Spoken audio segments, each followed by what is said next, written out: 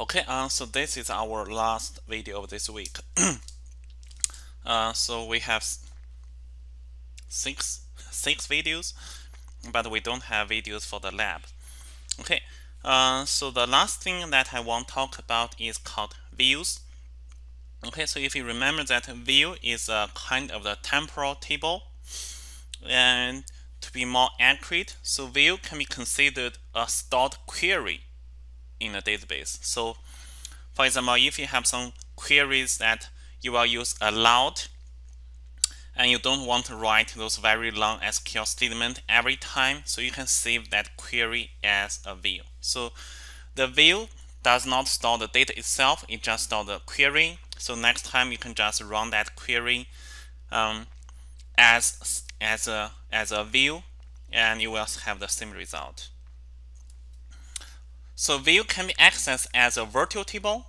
So that means you can just call it as a table, and also you can do some other select, sort, etc. Okay. So basically the syntax of creating a view is very simple. So create view, and you have tell the view name. So you have give it a name just like you gave it a table name as. And in the syntax, you can see the query is very short. Actually, that is the major part. So that is how do you want to define the query. Okay.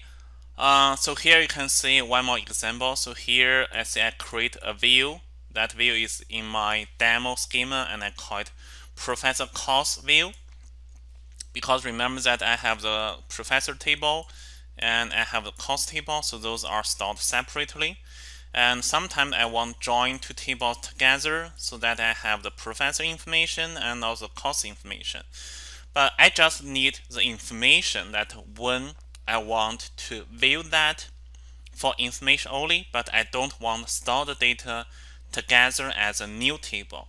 So that is a great scenario where we can use the view. So we store the query in our database, and that is just one single sentence, but we still keep the data into separate tables. Okay, so one beauty is that you can save the typing those drawing, this very fancy drawing SQL every time, and also you can keep the result like you keep the table, but the table is just like a virtual table, so the data that underlying those tables are still stored separately. And once you create that view, and you can treat that one as a virtual table, so that means you can just say select this view, and that will give you the result. Okay, so that is a view, and let's see one example in pgadmin. Okay, so here we are in the pgadmin, so you can see here in my demo schema, I don't have any views yet, so but we're going to create one view very quick. So let's say create view, and you can give the name. So I want to save the view in my demo schema, and you have give a meaningful name. So professor underscore course as. Okay. So now that means okay. So I'm going to create a view that combines information from the professor table and also from the course table. And here I say select. Okay, so the indentation is optional, so I put indentation here, just want let you to understand the view better. So I say demo dot, so here I want to select demo professor name, p name, and you can hear my son is crying because he wants to come into my office. Demo dot course, and I also want information from the room of the course. Demo.course.room. Okay, those three information from demo.professor table, inner join demo.course table on demo.professor. The primary key equals demo dot cost dot the foreign key. Okay, so hopefully I don't have any errors, so I just go ahead and run it. Okay, continue, and great. Okay, so the view has been created successfully, and you can see there's nothing, no result. However, so if I refresh this one, so now you can see I do have a professor course view, and it looks like a table. Okay, so because it has 3 columns. And now if you see, okay, so if I say select everything from demo dot professor course, okay, so now I have this result. Okay, so I have the 2 tables that joined together, and every time I want to see that information, I just run this very simple sentence instead of run that query. Okay, so that is the view. And again, you can define rules and you can define triggers, etc. So you can treat that as a table, but the underlying table are still stored separate in this course table and also in this professor table. Okay, so the last item of this week is index. So actually creating index is a long story, I would say. So so you can create index on single column. You can add an index on a combined column, so that you can combine multiple columns together. So that's really depending on your query patterns. So it is not recommended that you create index for each single individual column or each single combination of all the columns, because index is still a separate data structure, so that can speed up data query, but that will slow down the date update, insert, or delete. So that's really depending on the pattern of your query. So you should be carefully design your index. So only design the index that you need. And the syntax of creating index is also a little bit complicated. So we are not going to cover how to create index here. So actually, in my experience, so when I need to create index, normally I create index in the pgadmin. Okay, or when I create index, I will say wait until I have, let's say, if I know that I'm going to insert a huge amount of data, so I just need to create a very few index to maintain the data integrity. And once I have the a stable status where I have the majority of data that inserted or updated, and then depending on my query patterns, I will start thinking about, okay, what index I should create or what index I should delete. Okay, so we are not going to detail that how to create index. Creating index is very important, but we don't have time to cover that.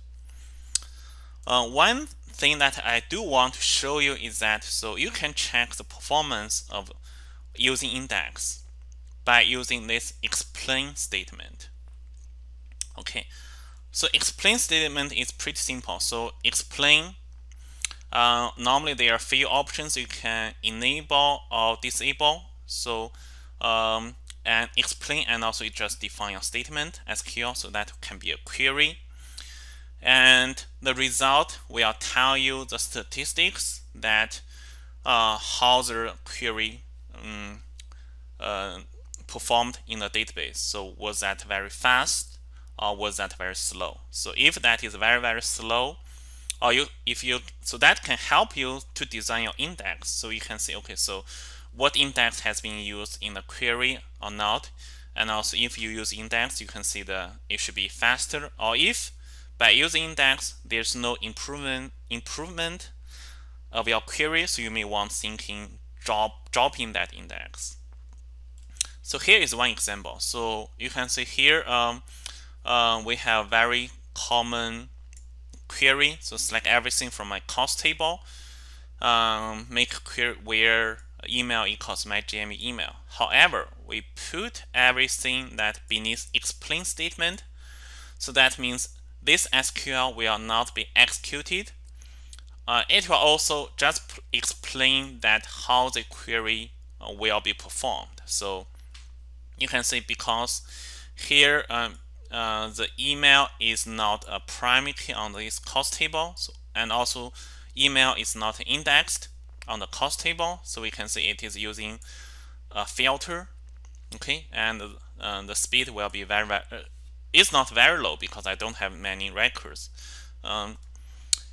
And here you can see now if I say make query based on room, and on my cost table I do have an index on the room field, on the room column, and you can see that for this query it is an index scan. Okay, and ideally, so that will be more faster than this one. Okay, so which means that if you know that you're going to run a lot of queries based on the room rather than the professor's email, and then you may also want to think about adding an index on the room column, so that will save you a lot of time. Okay, so let's see one example in pgadmin, and this is actually the last example. So let's see, first let's say select everything from demo.cost. Okay, and you can see that here I have 2 records and I have 4 columns. So I have cost name, room, professor email, and also cost number. And the cost number is a primary key, so that will be automatically indexed. And if you check my cost table, you can see that I do have another index that is based on the room, cost room. Okay, so now let's see if we want to say explain. Okay, so I want to explain this query. So it just simply gave me the result that just scans entire table. However, if I say explain, now I'm adding an where clause, where p email equals my GMU email. Okay, so if I put that one, so if I don't add in that explain, it will, okay, so I have a typo. So if I don't add explain, so it will just return the result. But if I put explain before that query, so it will return how the query being executed. So here you can see I'm using a filter based on this, to be more specific, that is a text filter based on the p email, and also the cost, which normally will be the time that's spent, I believe, I'm not sure.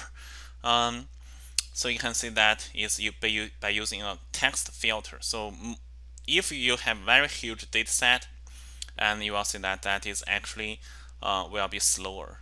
So if I choose that one to room, and remember that I do have index on the room.